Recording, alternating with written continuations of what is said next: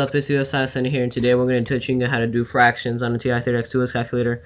Now, hopefully you guys haven't seen my other videos about how can you do exponents on the calculator. So we're entering, alright, so we're going to enter a different fraction. All we can do is enter 8 and 3/4. So we're going to put 8, 3, 4.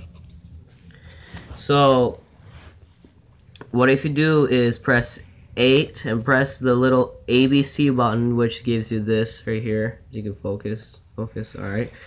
And enter in 3, 4. And once when you've done that, it will show this instead of a fraction bar. So when you simplify it, you can't simplify a fraction that's like 3/4. And you get 8 and 3/4. So as you can see right here, 8 and 3/4. So we're gonna do a little bit harder one. We're gonna do 50 and 9/12. So 50 and 9/12. So all you have to do is enter in 50 and then 9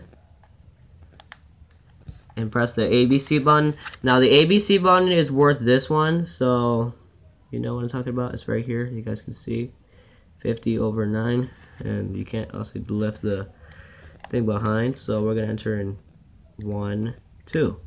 So 50 and 9/12. You simplify that, you get 50 and 3/4. Now you can't possibly 50 and 9/12. All you have to do is divide it by 1. And you get 3/4.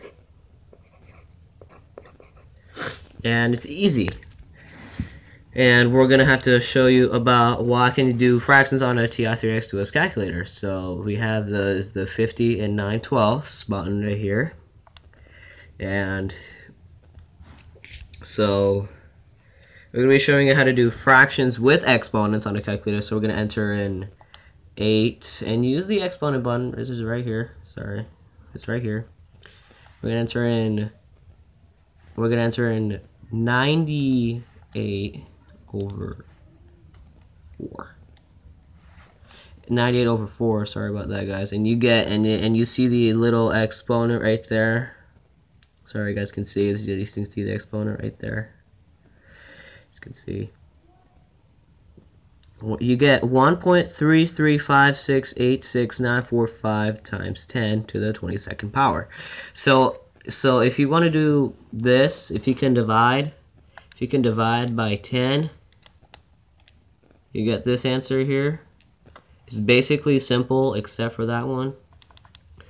So hopefully you guys enjoyed my video. As always, comment, like, subscribe, share. Let me know what you think about TI-30X IIS. What videos should I make next? As always, stay tuned for more videos. As always, peace out.